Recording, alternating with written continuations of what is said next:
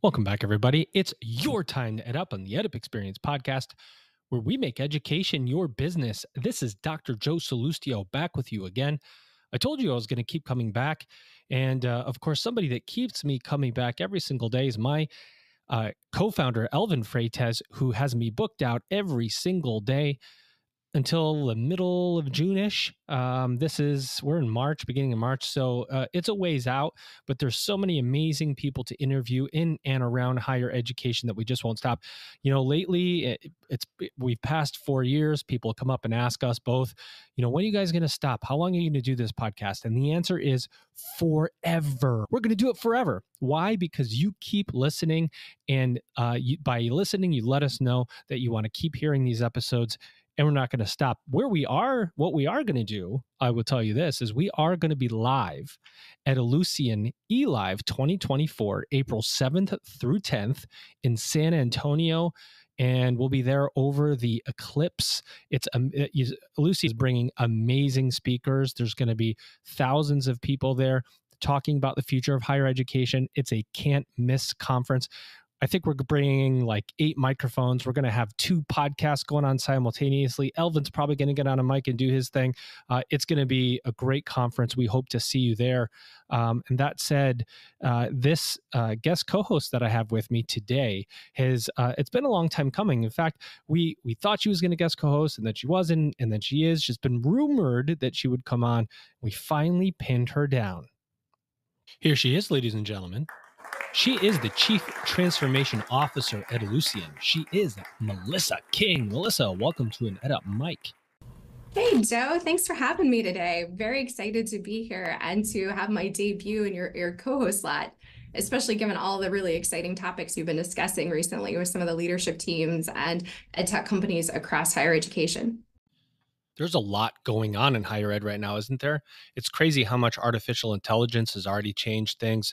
There's been leadership changes, the value of higher ed conversation, just so many things to talk about, Melissa. And you know probably better than most because you're working with so many institutions at Ellucian. I feel like, in my opinion, the time is now for higher education. We've been through some bumps, but there is a recognition that there is no greater gift than the gift of higher education or post-secondary education for us as humans.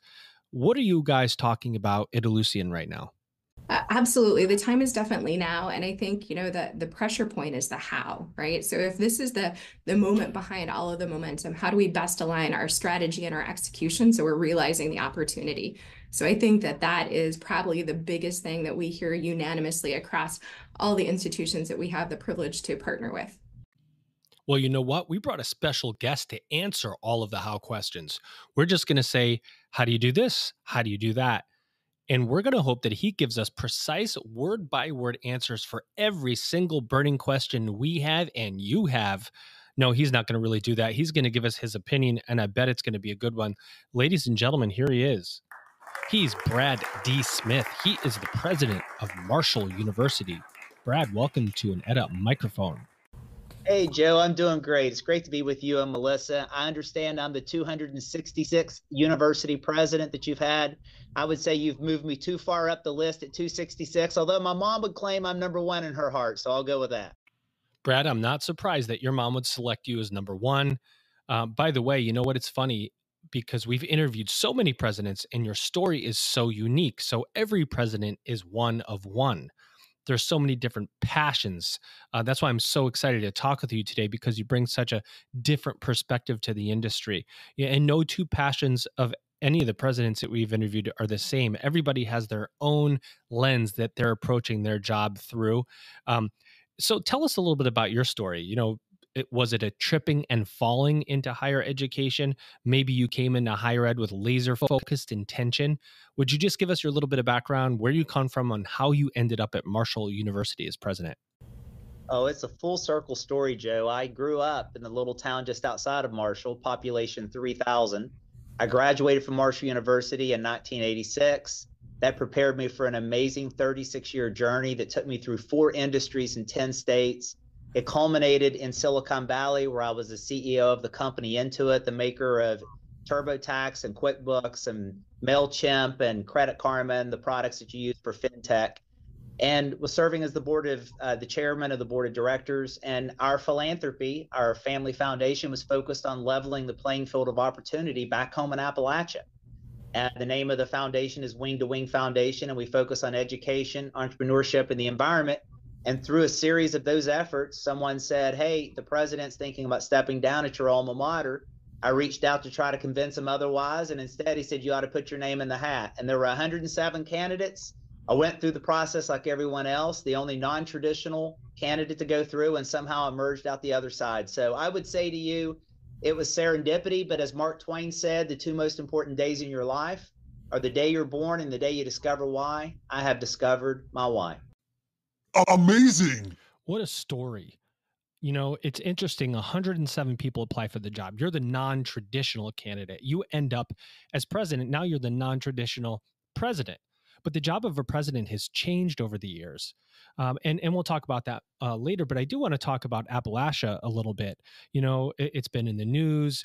There's been shows about opioid crises that were prevalent in Appalachia.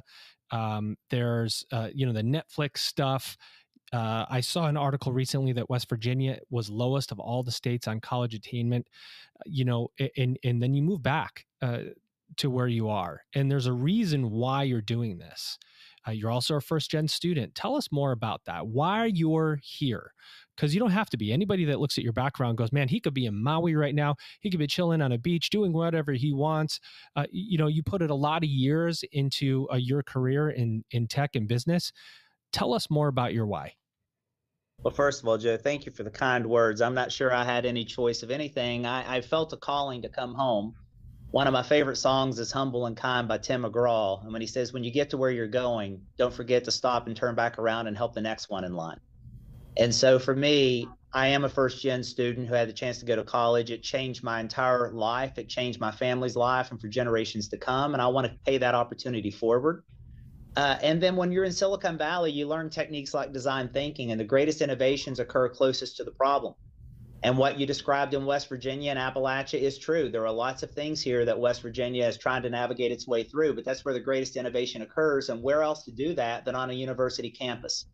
So we have really leaned into those opportunities as opposed to problems, and we're looking for innovative ways to help the rest of the world solve them as well. And that's happening right now as we speak. So I'm very excited. 2 years into this project, we have some really exciting initiatives underway.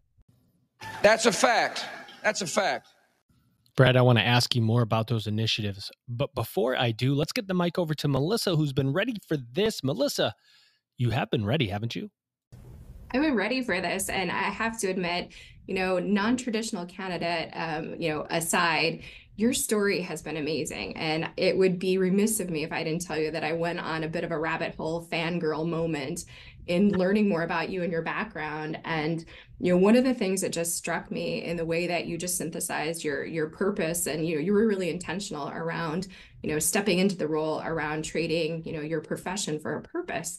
But you've also anchored your strategy on, seeing the problem, but also keeping the focus on the opportunity, and, the guided by the desire to dream bigger. I think I have it right. Like that's a really compelling, rally cry, if you will, for your institution, for your community, for your stakeholders. How did that start to shape kind of your initial strategy and some of your transition into the role? Thank you, Melissa. I am so humbled by what you just said. And I have to say, I did the same thing. I went out and did background research on both of you. And so I'm sitting here as a fanboy, so excited to have the opportunity to spend time with you and with Joe. I'll start with what my mother taught me early on. I have 2 ears and 1 mouth, and I should use them in that ratio. So when someone even put the idea of a potential candidacy for a university president, the first thing I said is, I'm so unqualified. I couldn't go in and do honor to the alma mater, and I'm afraid that I would mess things up. And they said, why don't you do a little research? So I did. I reached out to 18 sitting and former presidents of universities, many of whom were non-traditional. I read every book I could get my hands on. I visited a half a dozen campuses, including shadowing Michael Crow at Arizona State University for a couple days, and then ultimately started to develop some hypotheses of, hey, I wonder if these things could apply at a place like Marshall University and help solve problems in Appalachia.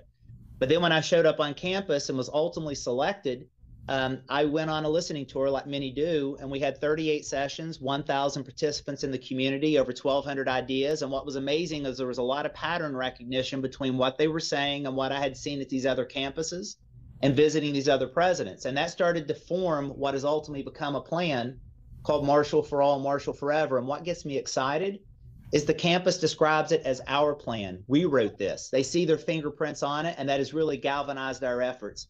But that's really what allowed me to come in with both a hypothesis, but ultimately get it validated and refined by the campus so that we collectively own it. I like your style, dude.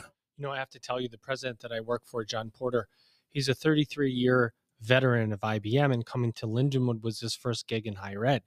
And if you sit him down and you ask him, what did you expect from higher ed? What did you not expect from higher ed? He'd probably write you a dissertation if you asked him.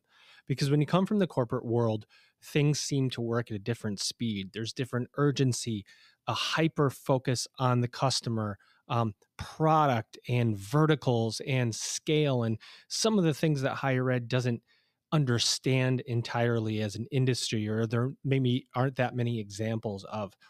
Can you talk about the shock and awe parts of higher ed that you experienced? What did you expect that was exactly the way you expected it to be? And what things did you see and you went, that's a little bit different than I thought it would have been? You must have had those moments going home at night, talking to your family, going, this is a very different industry that I work in today. Joe, I love the question, and I'll answer it with what surprised me to the upside, and then what surprised me to the downside that I felt we were going to have to reconcile if we were going to achieve the dreams that we collectively set. So the surprise of the upside happened my very first day on campus, and it was in January of 2022, and a snowstorm, an unseasonably large amount of snow, hit the campus the day we were supposed to be welcoming students on campus. So I was once again reminded that people like superintendents and presidents get up early at 4:30 in the morning and call into their university physical plant team and say, okay, can we open or not? Are we going to delay for 2 hours? When I dialed in for that first call, before I'd even stepped foot on my official first day on campus, I was informed that our staff and faculty had come in the night before, had slept in their offices, had put the salt out, cleared the sidewalks, and we were welcoming people on campus.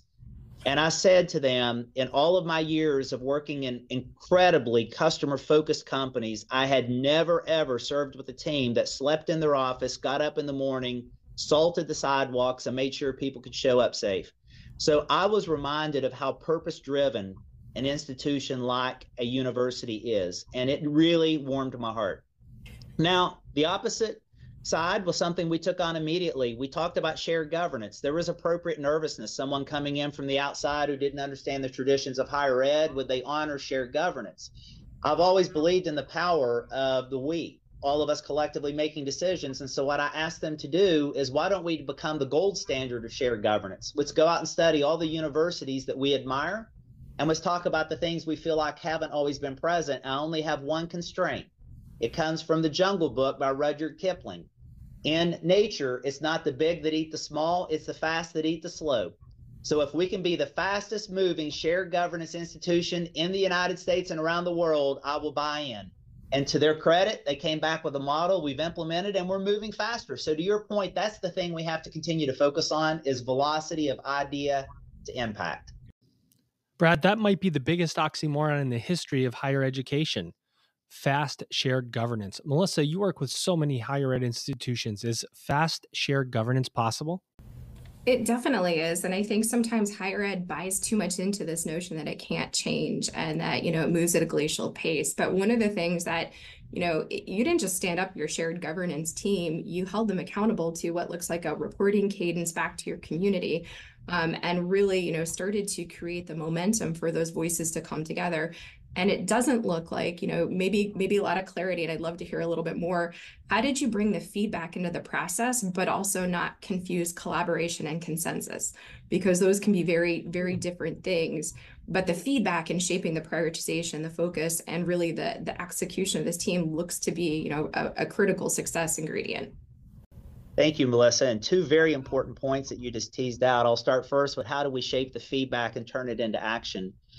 One of the things I wanted to do early on was demonstrate trust, and credibility. And so when you do listening tours, we recorded all 38 sessions, and then we actually sent the transcripts to an outside firm who used natural language processing to look for what were the themes and the patterns. So I didn't have my fingerprints on it. We played back what they said.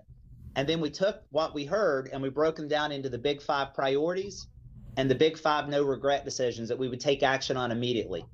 And part of that, for example, the big 5 priorities, one was we need to develop a vision and strategy for the future. We have to be a 21st century academy. So we formed a vision and strategy steering committee made up of shared governance counterparts. And we said, we're going to get this done in less than 9 months. And we actually got it done in 6 months. So that was sort of one way, is they collectively knew that their voice was heard. It became our priorities. We put teams on it, and then we time constrained it. So that was one. The second question that you asked, and I want to try to make sure I get to the crux of what you're really looking for, was it how do you get consensus versus collaboration? How do you tease those apart?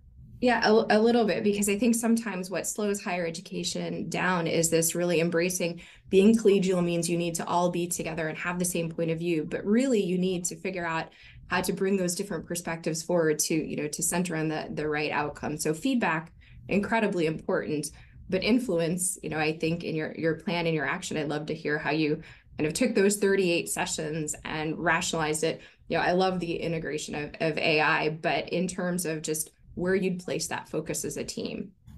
Yeah, so what we ended up doing is we rolled out a tool which is used often in other institutions and certainly in private industry, called a DAISY. And the DAISY is, okay, who's the driver of this particular initiative? Then the second is who will be accountable approvers, and you could have no more than 2. And then who will be the pre-decision contributors, that's the C. And then who needs to be informed of the ultimate decision so they know what role they play in the execution. And so up front, we developed this model to say, okay, who will be the chair of this particular task force? Who will be the 1, maybe 2 ultimate decision makers that will break the ties? Who do we need to make sure is included before the decision so your voice is heard? And then how do we communicate out? And that took some time because we had to tease apart who has the unequal vote when it comes to this particular decision. For example, what's taught in the classroom versus what we do on the physical plant. And once we worked through that part, which came through that shared governance model that I talked about, we were able to start to move through the decision-making process, and we've gotten comfortable now. We do have a small group. I will use a reference from The Godfather. You may recognize the heads of the 5 families. So we actually have a chair of the faculty senate, the chair of classified staff, the chair of non-classified staff, the president of the student government, and then me. And those are the heads of the 5 families. And on big decisions that come up in real time, we convene the 5 families and we will scrimmage the ideas and thoughts, and then we'll make a decision on behalf of the collective campus community. Are you in or out? I love this when we start talking about innovation in higher ed, right? Because this is, and you're seeing it, Brad, there's schools down the road from you finding out about huge budget deficits, and you go, one of the questions I think, anybody who's really watching financials of higher ed closely is, how do you just find out about budget deficits that are so large? We've got this budget deficit. All of a sudden, does that really actually happen that way? And I come from for-profit higher education, and that's really where I cut my teeth, I should say. And you just did not run deficits in for-profit higher ed. If you were moving on to your next institution. It just didn't happen. And I find nonprofit higher ed, it's definitely more common that you're running an approved deficit. You get this approved deficit where your revenue is lower than your expense line, and basically accepting a loss of money. This conversation actually exists, and one of the skill sets of the future we found it was pulled that way in commencement at the beginning of a new era in higher education that I co-wrote with Kate Colbert, that financial acumen is critical for a president. When you came into Marshall, was digging into those financials a huge priority for you? You talked about gaining trust, but did you dive into those financials and say, what is going on? How do we talk about the deficit that we're in? How do we talk about expense management? Where was that in your thinking? Yes, and I will say that we also walked into a scenario where we have a $28 million structural deficit that we've now worked its way down into the high teens. We have a multi-year plan to get that going in a good direction without disrupting the core of what is important in higher ed. But to do that, to answer your question, the first is a set of priorities that emerged from the campus community that aligned towards that goal. Is they felt like there wasn't as much transparency as they wished around where are we sitting financially, because they were hearing the rumblings of other institutions. And so we began to be very transparent. I adopted a term from Intuit, which is facts are friendly, whether they tell you what you want to hear or not. And so we shared very openly, this is where we sit. And then we mapped out a game plan, a strategic enrollment management plan, a program called Save to Serve, where we're actually going to focus on supplies and other services, not personnel, but areas where we had allowed our increases to grow faster than our revenue. And so we really started to tackle it as a community, and we're chipping away at it. And then we've got some transformational things that'll close the gap. But to answer your question, there were two things we did. One was transparency on the financials, and the other is we've trained everyone on the campus in design thinking. The board of governors, the administration, the deans, the chairs of the departments, faculty, and now all first-year freshmen. And if you know anything about design thinking, which I know both of you would, but for those listening may not, I'll boil it down into Stanford Design School really sort of helped originate it. It is popular throughout the tech sector. It has three phases. First, you fall in love with the problem. You go deep with empathy to get to root cause. The second is then you go broad to go narrow. You come up with at least 7 different ways to solve the problem, not one. You don't fall in love with the idea, you fall in love with the problem and come up with 7 different ways. And then the third is you run rapid, low-cost experiments to figure out which one is going to move the needle the most. So that's helping us with agility, but it's also helping us kind of own the problem together. And we're running a lot of different experiments on campus to try to close that gap and get growth going in another direction. And I'm pleased to tell you, after a 13-year consecutive decline in enrollment, this year we turned it around. We grew total enrollment 4.5% and first-year freshmen 13.5%. And that is against the secular headwinds that many of us are talking about, and in this state in particular. So I'm excited people feel ownership and they're empowered to do something about it. Melissa, I'll hand it back to you, but I just want to note how important the concept of transparency is. The minute you tell everyone, here's where we're going to go, here's the information, it can bring people in and they ask how they can be a part of it. So I just want to double down. I think that's such an important point. I think it's important, as well as the agility, right? So in terms of pressure testing those hypotheses, when you want to fail, you're experimenting and you're going to take a risk, and making folks comfortable with that. Not everything's going to get you to the impact that you desired, but the learnings that you're connecting to that, that experimentation culture, so that there's maybe less fear to take that risk, to try to make the adjustment, to see what returns.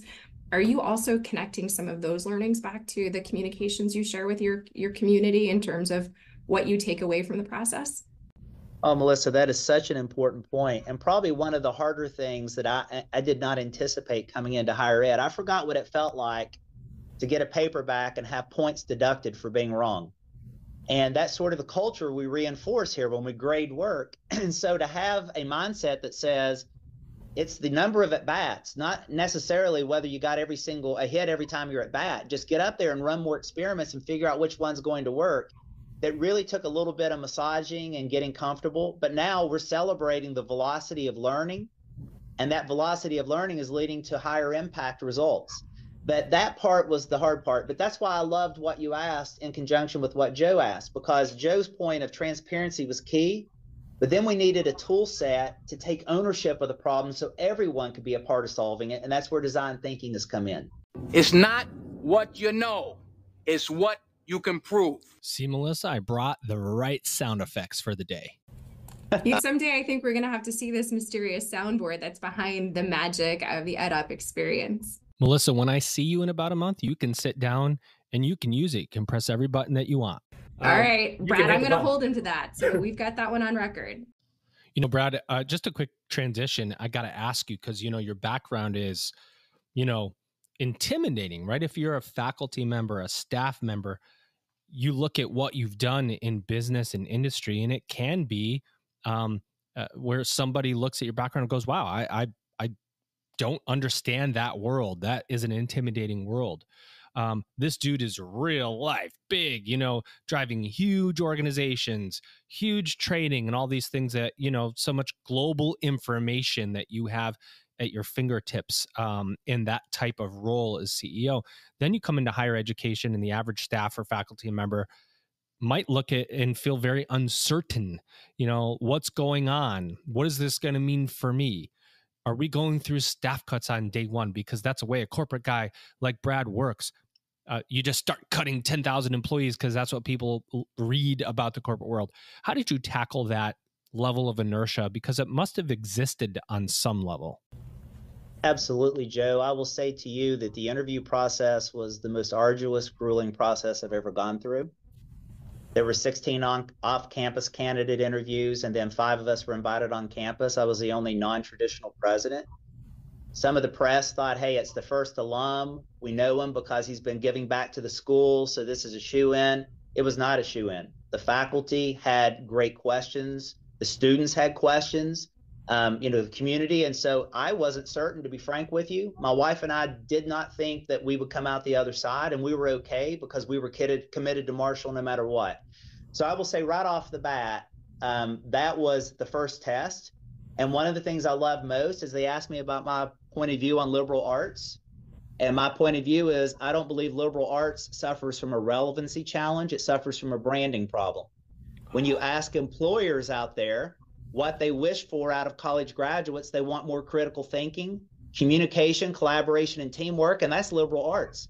We need that more than anything. And so my view is, how do we make sure that people know what you're building in terms of capabilities and skills and well-rounded citizens? And I think that helped. And that was one. The second is I just asked to be known as Brad from Canova, which is a small town I grew up in, which, by the way, is where the plane crashed in 1970 that took the lives of the Marshall football team. So I was 6 years old and watched that mountain burn when that happened. And so they knew my story, but I didn't want to be President Smith. We have an iconic President Smith that served this university for 22 years, about 50 years ago. He should be in the history books. I'm just Brad. And so that sort of, what's this about? And then the last was, I will share one of my favorite quotes from Mother Teresa. She said, you can do things I cannot. I can do things you cannot. And perhaps together we can do amazing things. I don't know and understand higher education the way the faculty and the staff do, but I can help with resources. I can help with bringing in people that can help us with AGI and some of the other things. So what we tried to do is complement each other. And I think that slowly over a couple of years helped people see that we're better together than we are apart. Great points. Melissa, back over to you. Yeah, well, maybe we can pivot in another direction, because there's one component of the Marshall strategy that I'd love to hear a bit more about, and that is Marshall for All, because I think there's a lot of innovation in the idea and the goal that's been set for that program. Can you share a little bit about the genesis of Marshall for All and where you're at in year one?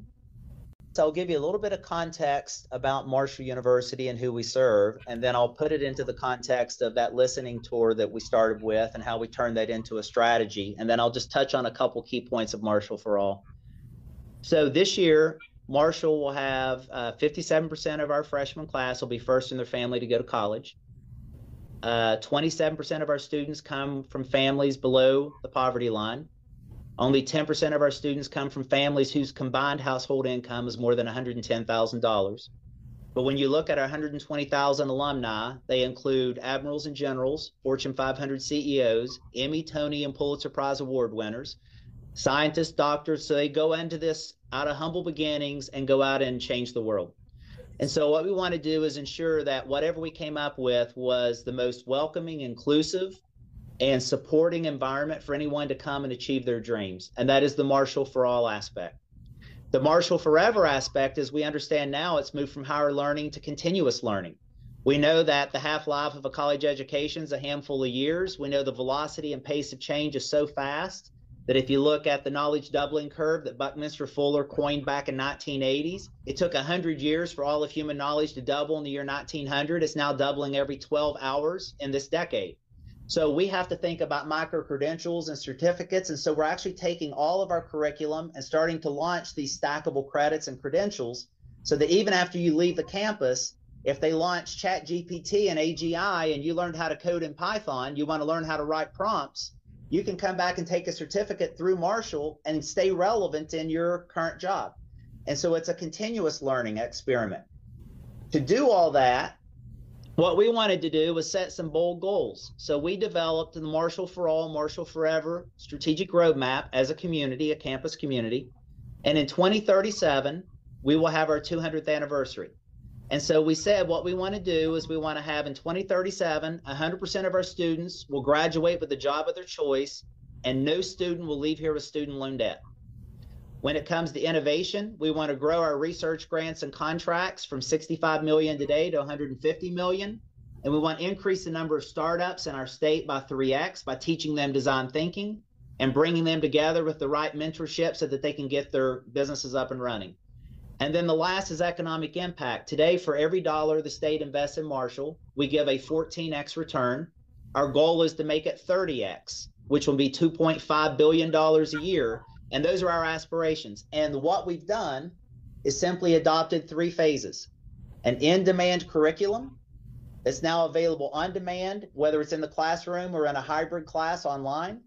And then we've chosen 6 areas where we can be distinctive and we have evidence to show that we can compete with anyone in the world. And those 6 areas have really what's given us the lift over the last 2 years. So many follow-ups. In terms of the areas of distinction, and just anticipating, some of the future needs, how are you keeping, your team focused on what are the skills, because you're a market-ready workforce is another big component.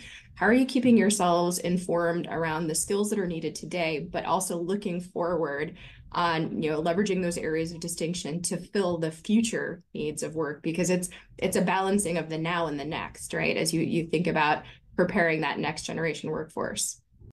It is, and I'll start with the skills, and it'll once again bring back design thinking. I mentioned earlier we've trained pretty much the entire campus, and now we're embedding it into a program for all first-year freshmen.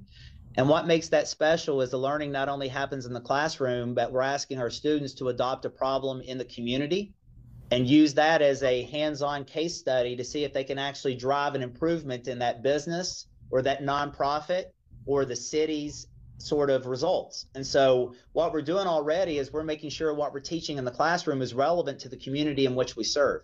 So that's kind of helping us develop the skills and the contextual understanding for a student of how this applies in the real world.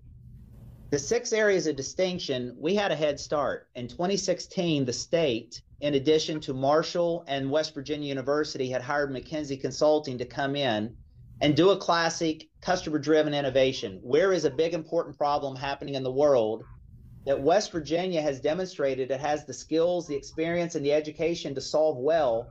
And then what could West Virginia do that's pretty durable and competitively differentiated from anyone else? And it pointed us to 6 areas: cybersecurity, rural health, manufacturing. We still do things with our hands here. If your car break down in West Virginia because someone will be kind enough to stop and crafty enough to fix it. So the 4th is energy. We're an energy state. The 5th is aviation, and the 6th is entrepreneurship. And so nothing had really been done with that work. It kind of got published. People talked about it. So when we went through our campus-wide strategy session, we said, let's pick those 6 areas. Let's set up centers of excellence with interdisciplinary clusters, and let's go after it. And in 2 years, we just got designated the East Coast hub for cybersecurity by the Department of Defense. The West Coast is San Antonio, Texas. The East Coast is Marshall University, and we got a $45 million grant to build an institute for cybersecurity right here in West Virginia because we leaned into that. And so those are the kinds of things that are helping us really differentiate, but we're preparing our students for skills needed by solving problems in the community using design thinking. And then with these 6 areas, we've really leaned into based upon the work with McKinsey. Nailed it. Everything you said is so good because underneath the covers of what happens tactically at a university to really boost the relevance of a degree, right? I want to go back to what you said, kind of bring it forward, which is that we have this marketing problem around liberal arts, around education in general. I've said it on this podcast a million times that what we have in higher education is a packaging problem where we know what we do is good. That people need it. And we've taken a lot of shots recently over the last couple of years and maybe lost confidence or lost our way in how we communicate that good that we're contributing to society. Like I talked about at the beginning of the episode, we haven't updated our curriculum in 2 years. Okay, so you're telling us that we need to do that. We're going to do it. We're going to bring in colleagues of Brad. We're going to, when you were at Intuit and other companies, and we're going to say, what do you need exactly? And institutions are doing that more and more. And then there's power skills or durable skills, right? You have to critically think. You have to learn through technology, but technology isn't going to teach you how to deal with people. So we need to give you those skills on how to be a leader, or how to critically think, how to problem solve, how to collaborate, how to move people along with you. That comes from this experience of getting a college degree. Now, somewhere along the line with all the poking, right? It's like an air mattress and a pin, and you're just poking holes in it. And over time, it's just getting more and more deflated. That's kind of what it has felt like to be in higher education last couple of years.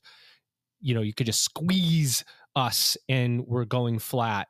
Can you tell the story about, or your opinion of this and higher education value and the marketing packaging problem that we have?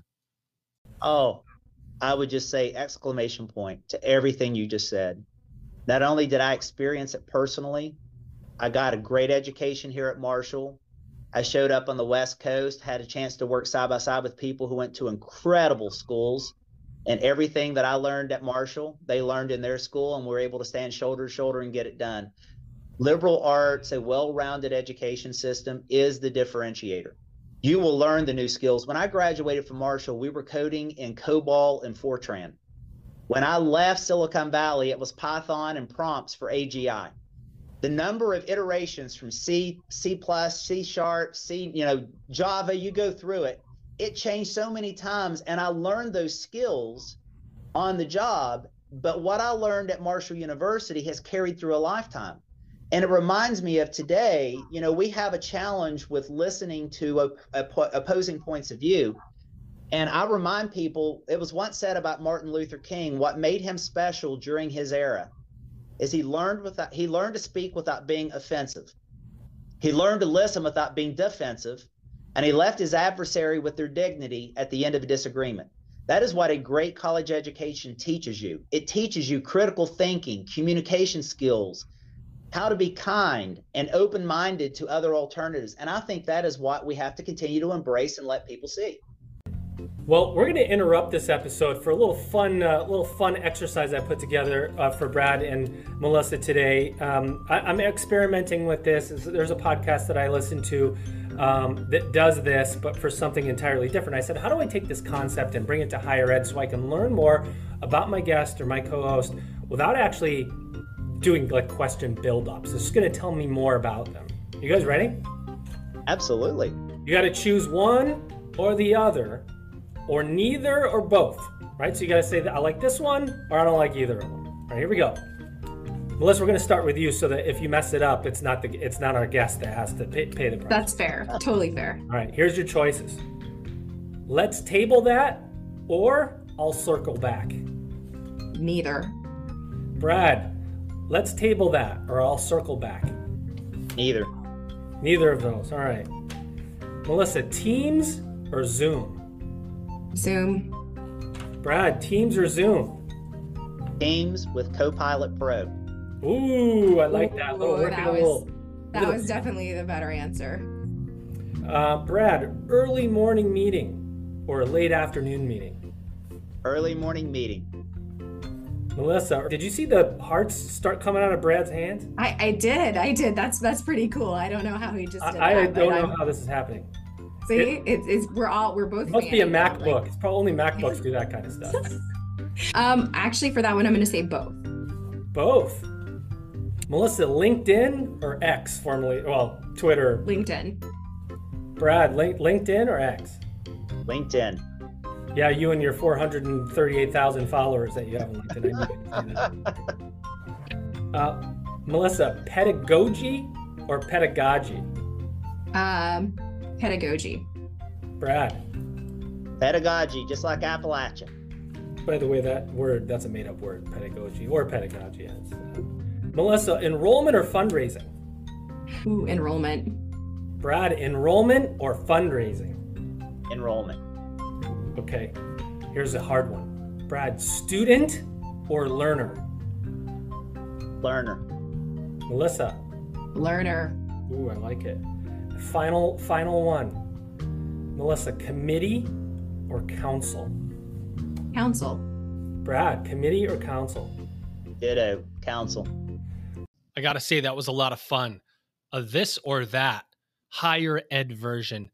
We're going to do this in the episodes moving forward. And as you can tell, I forgot to turn on my microphone during the last segment.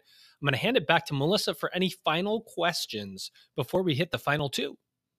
All right, sounds good. So you got a lot of questions around the transition into Marshall, and your background. I'm curious, with your sophomore year really starting to come to a close, what are learnings that you have now that you look to carry forward into next year? I learned in private industry, and now I have lived it, that the first year you come in, you know nothing, and you're trying to figure out the acronyms and figure out the rhythm. And then year two, you're lapping yourself and saying, okay, now can I see a pattern here? And it's year three, and I'm in my third month of year three, that I'm starting to get a sense for the landscape and the lay of the land, and I'm starting to have better anticipation of what to expect.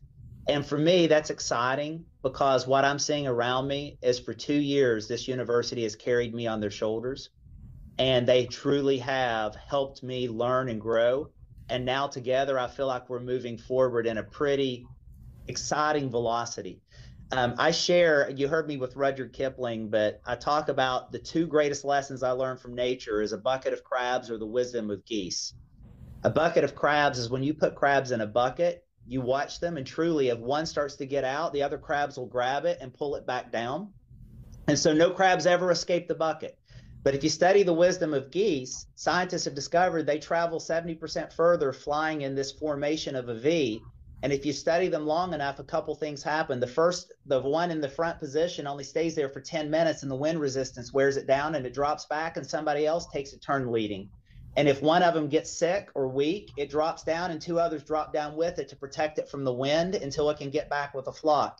And what I love is that I have seen the wisdom of geese in action the last 2 years as I was really getting up to speed, doing my best. I was busier than, a cat on a hot tin roof, but ultimately we're really now starting to move this thing forward. So what I'm excited about now is our velocity of execution is accelerating.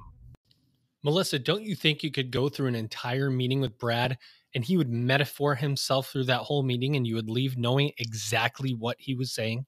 Absolutely. I'm confident of it. I did, in prep watch 38 questions with Brad on YouTube. I'd encourage everyone to do it. And, this is authenticity in action. And without a doubt, Joe, that would drive the outcome that you asked about.